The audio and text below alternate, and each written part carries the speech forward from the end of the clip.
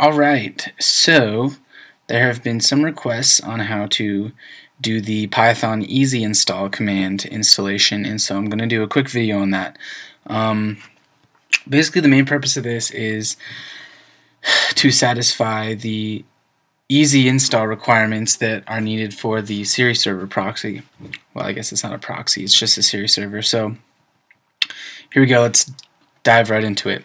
First of all, you're going to want to go to this web address, and don't worry about paying attention to it because I'll include the link in the description. And here's what you're going to do. So this has to be for Mac or Linux because that's the only place the server runs. So I'm going to read the instructions and then we're going to go through them. First instruction is download the appropriate egg for your version of Python. They're just called eggs. It's basically just a zip file with the install files in it. And so next you're going to run it as if it was a shell script. So if you don't know what that means, I'll show you how to do it. So it's not too bad. Probably the hardest part is remembering which version of Python you have installed. So it's kind of dependent. So you're going to want to go here to the downloads and find the correct egg that you want. And I have 2.7 and I'm on Mac, so I'm just going to click download. They're pretty small, so pretty simple, and then I'm going to move it onto the desktop. From there, go into terminal, and this is the part that gets people confused. So I'm going to show you how to do it. If you see here, it is right here, and I'm going to click this and hit Command C in order to copy the name of it.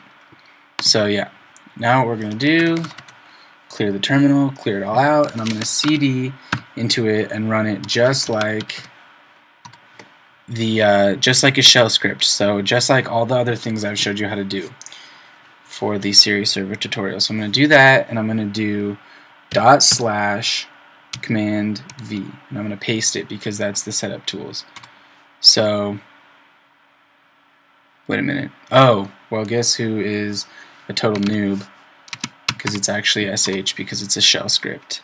So if you look there, it ran it right up, installed the easy setup.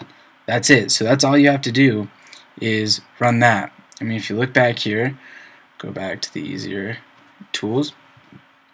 Pretty easy. So I mean, that's really all you have to do. And then all you do now, show you the next section of this, to finish the easy install, you just run these commands. So I'm going to go easy install BIP list, runs, boom. Then easy install M2 crypto, boom. That's it. That's all you have to do. M2 crypto and BIP list are installed, and that's the second things that you need to do. A lot of people are having problems installing,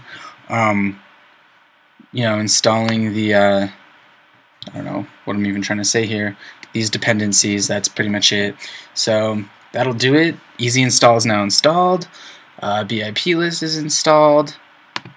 Easy enough, just go to the web address. I'll have the link in the description. Install it straight in, and boom, you're done.